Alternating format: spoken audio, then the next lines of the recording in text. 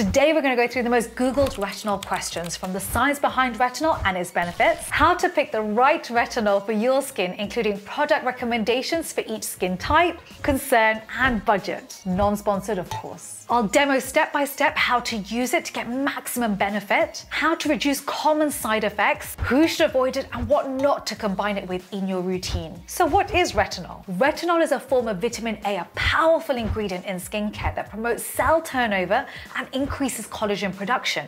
What you may not know is that retinol is only one of the wonderful vitamin A skincare ingredients. It's the most popular, but also the most irritating. Here is a vitamin A family, from the weakest to the strongest. Starting off with retinol esters, moving on to retinol, then retinaldehyde, followed by retinoic acid. My favorite for skin of color is retinaldehyde, as it works 10 times faster than retinol with zero irritation. So how does retinol work? Retinol works by penetrating the epidermis, the top layer of skin, and the dermis, the deeper layer of skin, to speed up cell turnover, allowing old skin cells to come to the surface faster and to be shed, allowing younger, plumper, juicier skin cells to come to the surface.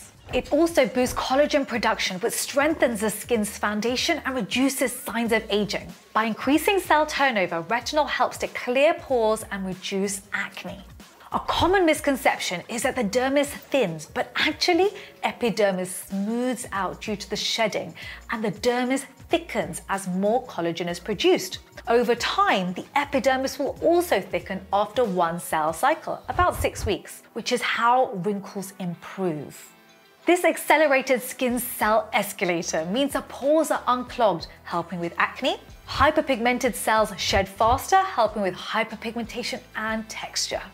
Who should use retinol and at what age do you start? Teenagers and young adults can use it in short doses to improve acne and scars. Adults in their 20s and 30s looking to prevent early signs of aging and maintain even skin tone. Mature adults like me, over 40 years old, can use it to reduce deep wrinkles and improve skin elasticity. So how do you choose the right retinol? Beginners start with low concentration of 0.1%. Intermediate can use concentrations of 0.3%. Experienced users may upgrade to retinaldehyde of 0.05% to 0.2%. In skin of color especially, avoid higher than 0.3% retinol, which is also now banned in the EU and will be taken off shelves from November 2025. As there are a higher chance of reactions as percentage of retinol increases, our melanocytes are larger and they are easier to trigger after any form of irritation or inflammation. This is why we have to be more careful with our skin. As I always say, one scratch, one bite, or one burn, and we hyperpigment. Retinol product comparisons. The criteria I use to assess retinol products are airless packaging to keep retinol stable, effective percentages to ensure that you see results, and NAF safe. That means no denatured alcohol, no fragrance, and no essential oils to minimize chances of irritation. I'll also give additional points if incorporating other beneficial actives. For beginners, I recommend these 4 products. Go for ROC capsules, not the serum, as this contains fragrance. It's £35 for 30 capsules. 0.1% retinol is in an airless pump, plus ceramides to help reduce irritation. I love it. Next is Fab Skin, 0.25%. It's more for sensitive skin. It's got colloid oats in it, glycerin, peptides, and allantoin to smooth and hydrate. Next is Versed. The second ingredient is sunflower seed oil. It's an excellent emollient. Retinol at 0.1% plus bakuchiol, glycerin, and shea butter. It's excellent for beginners. Lastly, it's KIEHLS, retinol 0.1%. Glycerin, butylene glycol, which is a humectant holding water in the top layer of skin, plus niacinamide. It's a lovely combination for acne, plus they added adenosine, which is an anti-inflammatory. However, it is very expensive at £72. For intermediate or advanced, I recommend these 4 products. The ordinary 0.2% retinaldehyde, £15 for 10 mils. It's expensive for this brand, but it is NAF safe. There aren't any other actives, but it's a beautiful, non-irritating formula. Fab Skin Lab with 0.3% retinol plus retinol propionate in it. It's NAF safe. It doesn't have any other actives in it, but it's a simple and effective formula. Paula's Choice 0.3% plus bakuchiol. It's got tetrahexyldecylascorbic, my favorite form of vitamin C, peptides, licorice root extract. I love it for anti-aging and mild hyperpigmentation. BIOSSANCE 0.5% retinol plus retinaldehyde. They don't give the exact percentage breakdown, which is a little bit annoying. They do have squalane and glycerin, which are hydrating. I do love the combination, but this is going to be the most irritating option out of the four. Next up, how do we use retinol? How often? Do we sandwich or do we not sandwich? Start slowly. Use a small amount once or twice a week. If you're a beginner, then apply to dry skin, as there'll be less penetration. If you're intermediate or advanced, you can apply it to damp skin.